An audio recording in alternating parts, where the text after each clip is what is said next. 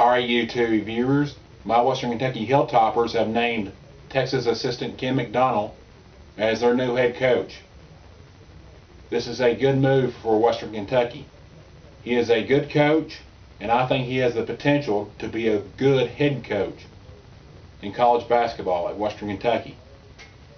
He has been an assistant for 14 years in college basketball. In 10 of them 14 years, he went to the NCAA tournament. So that's a pretty good resume right there. Ken McDonald started out his press conference by saying thank you to Dr. Sealing and Gary Ransdell. He recently had a daughter, so he has a good family and all that. He congratulated the current Western Kentucky players on their tournament run.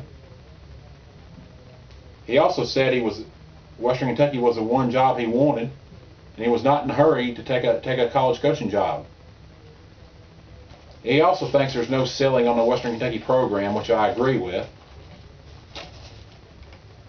When he talked about the kind of style he was going to run, he told the players to get their running shoes on. And he said that Western Kentucky's defense would get after people on the defensive end. And he also said as far as scheduling, he would take on anybody, anytime.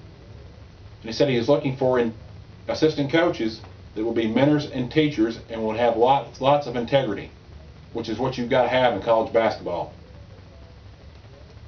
As far as the candidates that finished runner-up to Ken McDonald in a search, Dr. Gary Ransdell said Larry Shyatt, Scott Cherry, and Vince Taylor were the candidates that they interviewed, after they started out with an initial list of 30 or 40 candidates. So all in all, I think this is a good hire for Western Kentucky. He is a good coach, and I think he'll have success at Western Kentucky. This is Kige Ramsey for YouTube Sports. I'll be back tomorrow with a Memphis, Kansas preview.